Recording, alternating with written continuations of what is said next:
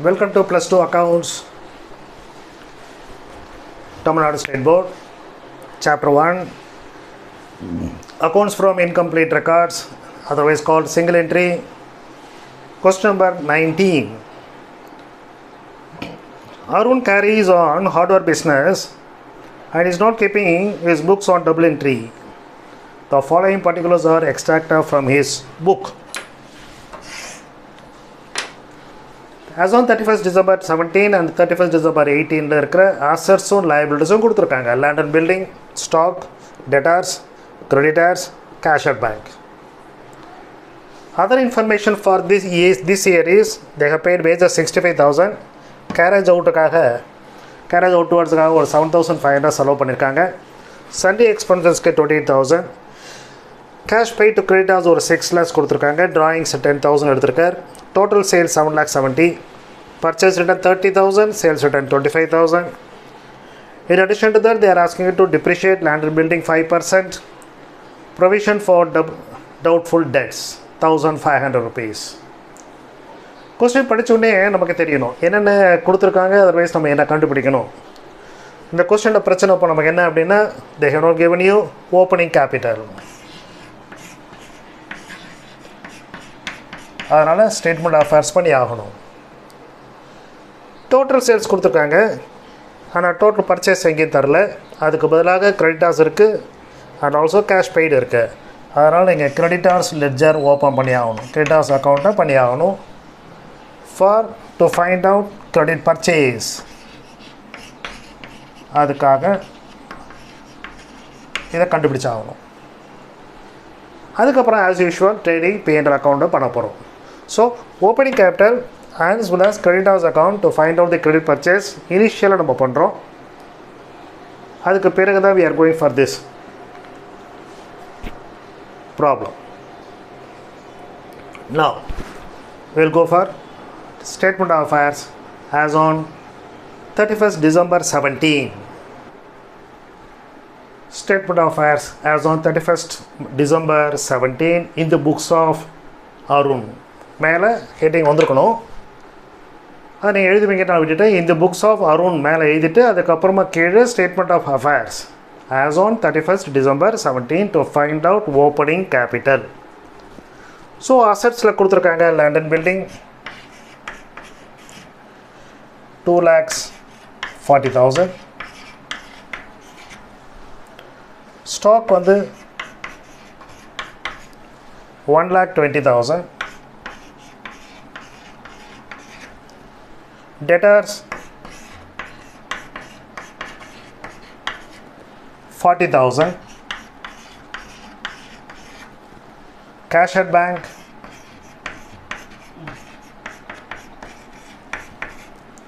30,000. இந்த பக்கம் ஒரே ஒரு entry, that is creditors 50,000. Cash கொடுத்துட்டாங்க. So we can go for the total.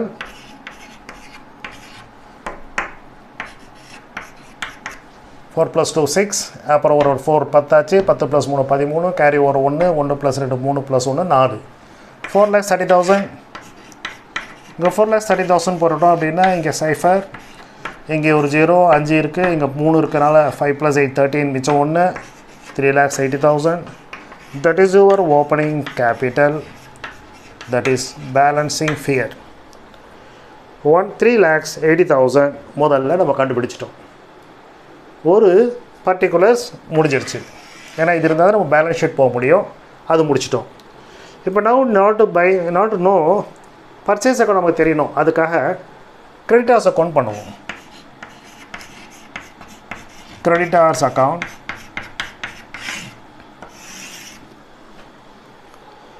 opening balance of creditors 50,000 rupees. So by balance carry down 50,000. Cash paid to creditors இருக்கு to bank 6 lakhs.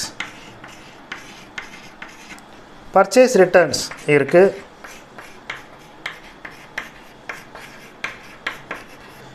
purchase return is 30,000 rupees.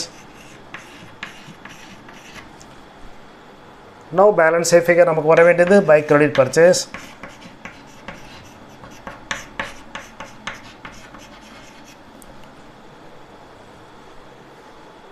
Sundry creditors cash paid இருக்கு.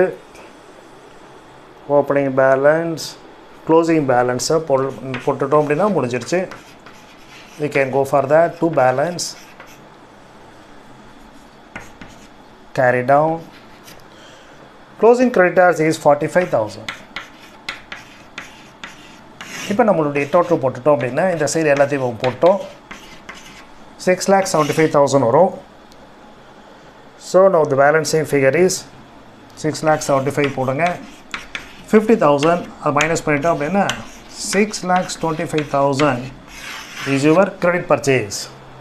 Cash purchase பற்றி ஒன்றுமே சொல்லலை, அதனால் this is your total purchase அப்படி நம்ம எடுத்துக்கலாம். So statement of fares நம்ம ஏன் பண்ணியிருக்கோம் இந்த கணக்கில் opening statement of fares as on 31st December அப்படின்னா ஓப்பனிங் கேப்பில் கண்டுபிடிக்க கொடுக்கல. இந்த அக்கௌண்ட்டில் டேட்டாஸ் அக்கௌண்ட் நமக்கு தேவையில்லை, ஏன்னா ஓப்பனிங் டேட்டாஸ் க்ளோசிங் டேட்டாஸ் கொடுத்துருக்காங்க, சேல்ஸ் கொடுத்துட்டாங்க. கேஷ் ரிசீவ் ஃப்ரம் டேட்டாஸ் கண்டுபிடிக்கலாம் டேட்டாஸ் அக்கௌண்ட் போட்டால், but that is not necessary, ஏன்னா க்ளோசிங் கேஷ் பேலன்ஸ் கொடுத்ததுனால அது நம்ம பண்ண வேண்டாம். ஸோ டேட்டாஸ் அக்கௌண்ட் இந்த கணக்குக்கு தேவை இல்லை. நான் கிரெடிட்டர்ஸ் அக்கௌண்ட் போட்டிருக்கோம், கிரெடிட்டர்ஸ் அக்கௌண்ட் போட்டதுனால to find out the credit purchase. Cash purchase அங்கே கொடுக்காதனால த என்டையர் பர்ச்சேஸை நீங்கள் எடுத்துக்கலாம் credit பர்ச்சேஸாக. Now we will go for the trading account போயிடலாம். Trading and profit and loss account of Arun for the year ended 31st March 2018.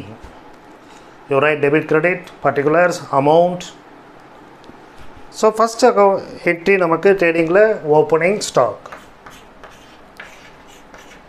So opening stock 1,20,000. அதுக்கப்புறம் வர வேண்டியது to purchase less returns, purchase return. Purchases நம்ம இப்போ கண்டுபிடிச்சோம் credit purchase எவ்வளவு அப்படின்றது 6,25,000 அப்படின்றத. ரிட்டர்ன்ஸ் பர்ச்சேஸ் ரிட்டர்ன் கொடுத்துருக்காங்க 30,000. ஸோ டோன்ட் டேக் தட் 25,000 மறந்து போய் sometimes students are taking.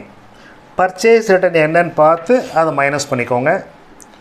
So balance is 5,95,000 வரும். 5 12 3 மிச்சம் 9 மிச்சம் 5. ஓகேவா? இன்னும் வேறு என்ன என்ட்ரி வரணும்? வேஜஸ். ஸோ வேஜஸ் 65,000 கொடுத்துருக்காங்க. அது இல்லாமல் கொடுத்துருக்கிறது வந்து கேரேஜ் அவுட்வேர்ட்ஸ். கேரேஜ் அவுட்வேர்ட்ஸ் இங்கே வராது. இங்கே என்ன வரணும்? கேரேஜ் இன்வேர்ட்ஸ் தான் வரணும். சண்டே எக்ஸ்பென்ஸும் இங்கே வராது.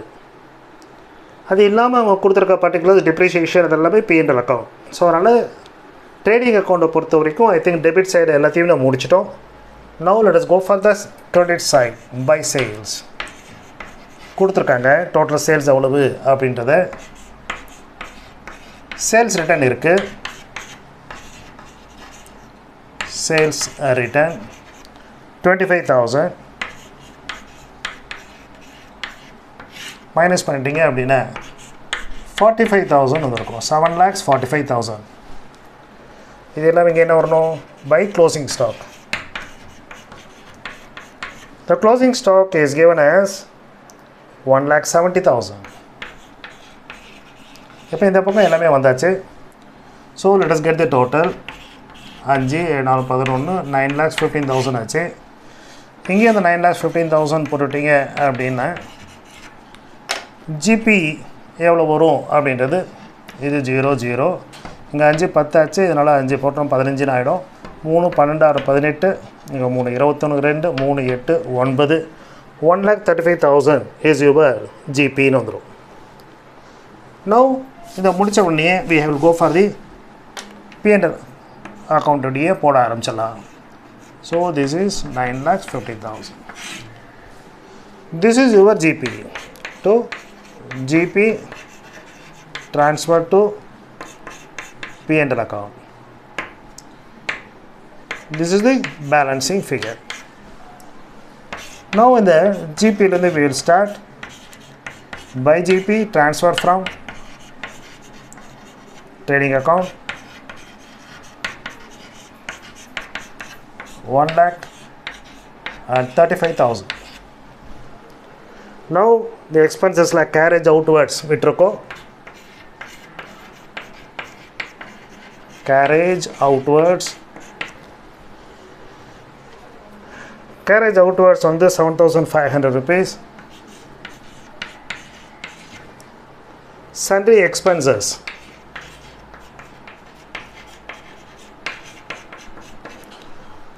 28,000. So other information wages at trading carriage outwards, sundry expenses, cash paid varadinga, drawings inga varadu.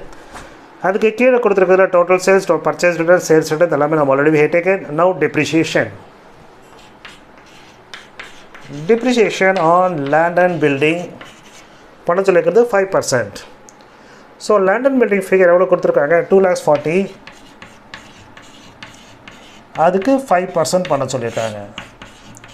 இந்த ரெண்டு ஜீரோ விட்டுட்டோம் அப்படின்னா just 5 ஆல மல்டிப்ளை பண்ணிக்கலாம். So that will be அதை விட என்ன ஈஸியாக வரணும் அப்படின்னா ஒரு ஜீரோ மட்டும் கட் பண்ணிக்கோங்க. இந்த 5ஆல் அதை டிவைட் பண்ணிவிடுங்க 2. அப்போ 24,000 by 2 12,000 rupees அப்படின்னு ஈஸியாக வந்துடும் மல்டிப்ளிகேஷன் பண்ணாமல். ஸோ இது திருப்பி நான் சரியாக காமிச்சிடுறேன். That is your figure is 2,40,000. இது 5% சொல்லியிருக்காங்க.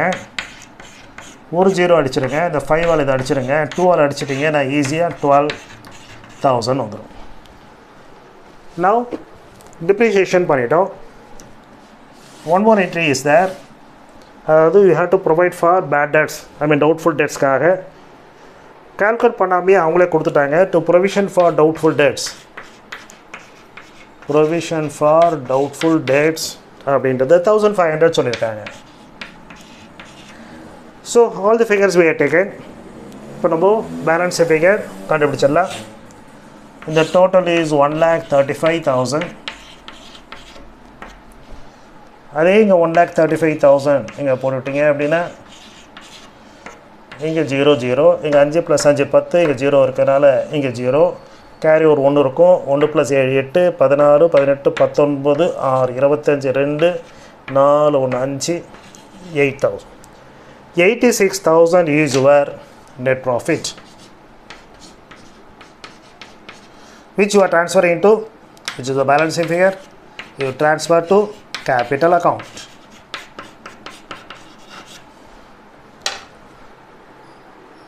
So இதில் நீங்கள் பண்ணக்கூடிய ஜென்ரல் மிஸ்டேக் என்ன அப்படின்னா ஸ்டூடெண்ட்ஸ் சொல்லுது இந்த 30,000 எங்கேயும் இந்த 25,000 எங்கேயும் போடுறாங்க.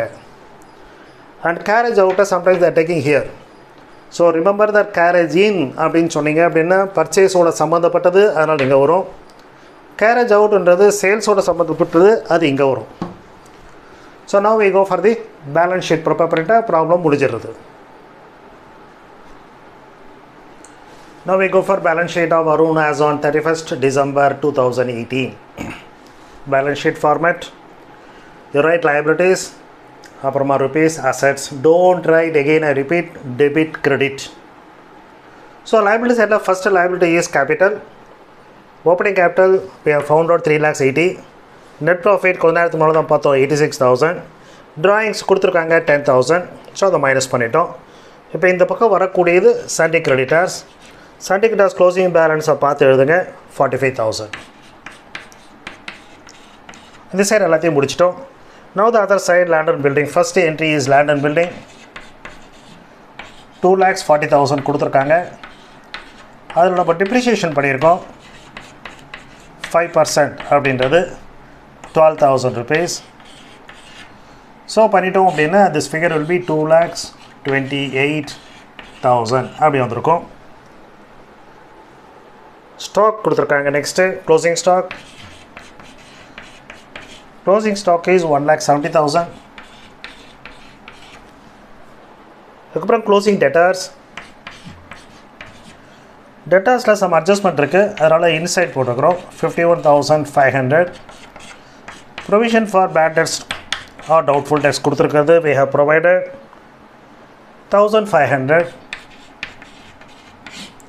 அதை மைனஸ் பண்ணிட்டோம்னா 50,000 rupees அப்படின்னு வரும். டேட்டாஸ் ஆயிடுச்சு. அடுத்தது கேஷ் பார்க்கணும் நம்ம. So cash balance is 53,000. Cash at bank 53,000.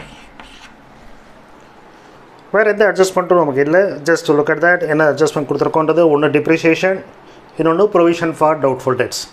அவ்வளோதான். இப்போ now we can get the total. ஆச்சு. இங்கே 0 5,01,000 வந்துருக்கோம். put that 5,01,000. இங்கே 0 போட்டுட்டோம். 8 + 3 11. இங்கேயும் ஒன்று தான் இருக்குது. கேரி ஓவர் 1 3 10 15 20 சைஃபர் தான் போடணும். மிச்சம் 2. I'm sorry, balance sheet. இது டேலி ஆகிடுச்சா தான் போயிருக்கணும். நான் இது ஒன்று இடத்துல பேலன்ஸ் ஷீட் பண்ணி காமிச்சிட்டேன். So that just get the total 8 + 3 11 carry over ஆகிடுச்சு. மிச்சம் 1 மீன் 3 10 15 22 + 4 + 1 5. So 5,01,000 on both sides. Balance sheet tallied. So the problem is correct. So இந்த ப்ராப்ளம் உங்களுக்கு அண்டர்ஸ்டாண்ட் ஆச்சு அப்படின்னா, இல்லை கிளியராக இருக்குது எனக்கு அப்படின்னு நீங்கள் ஃபீல் பண்ணிங்க அப்படின்னா, you share it with your friends and neighbours so that அவங்களும் அந்த பெனிஃபிட் அடையட்டும். தேங்க்யூ ஃபார் வாட்சிங்.